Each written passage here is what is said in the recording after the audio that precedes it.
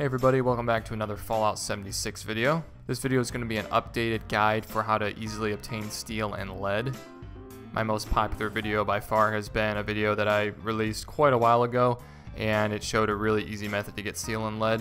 And unfortunately, the method that I use in that video is a little bit out of date now. I've been noticing on the comments on the video people saying that it no longer works because you can't just server hop like you used to. So I wanted to revisit it and see if there was an easy way to keep utilizing that method, because for me it's always been the easiest and I didn't want to have to try to find something new. The good news is that the method does still work. There's basically one extra step, it seems, that you have to do, which adds a tad bit more time, but it's really not that bad at all. So I wanted to show you guys that in this video, as well as hopefully some proof that you can see that it does in fact work. If you haven't seen the other video of mine or some of the other videos of how to get steel, the method that I've always used is to farm the can chimes. They hang from the ceiling and they're meant to alert enemies to your presence. If you run through them, they make jingling noises and stuff.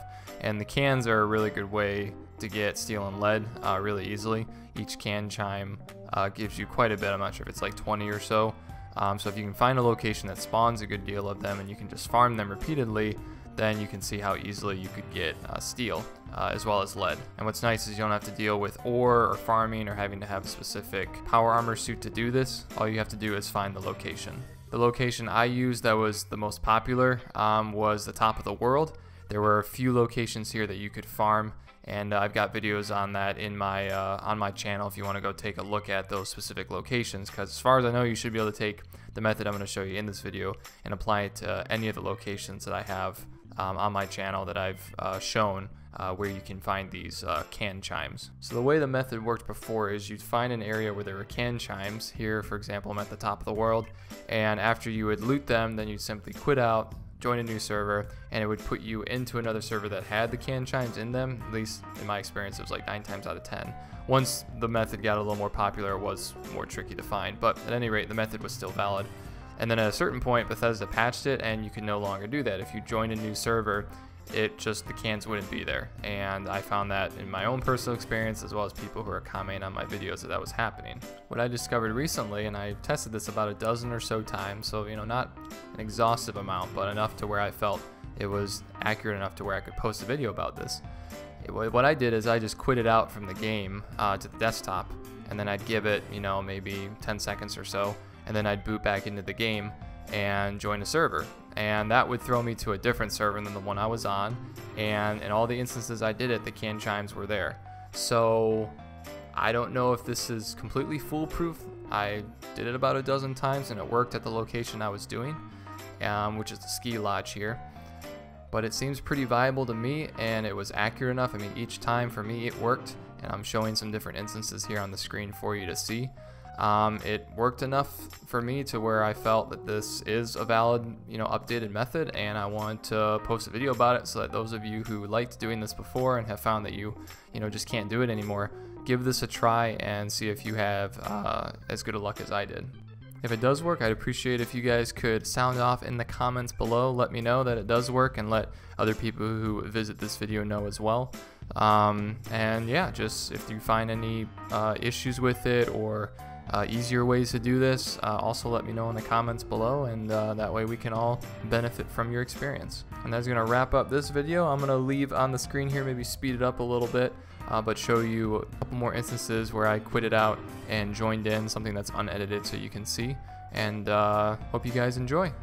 If you liked this video and found it helpful, don't forget to smash that like button, leave a comment, subscribe for more videos. It really does help me be able to bring you guys more content. Share the video with your friends, and I'll see you in the next installment.